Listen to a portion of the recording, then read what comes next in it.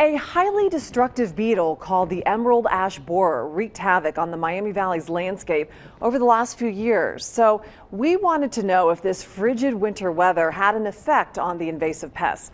Our Emily May takes a closer look.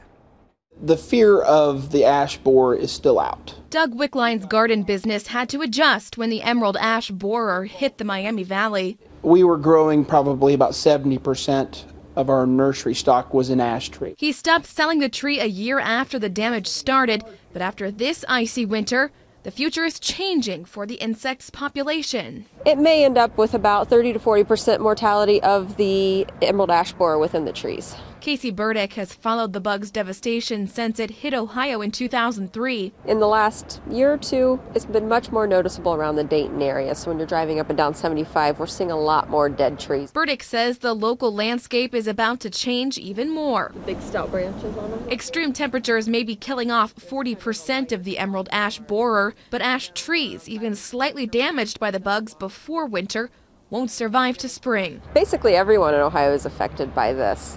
If you have yard trees that happen to be ash, you have to deal with the fact that these trees are going to be starting to die or lose limbs. Nursery owners, they haven't been able to grow ash trees for a while just because they can't sell them. Back at the garden center, Ash used to be. It was probably one of my favorite trees. Doug Wickline says the fear of losing profit because of the emerald ash borer is still too great to put the tree back on the market.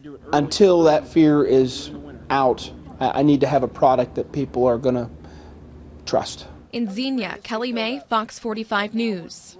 Now the Division of Forestry says if you have ash trees and you don't see them leaf by mid-May, it's probably time to call in an arborist to get rid of it.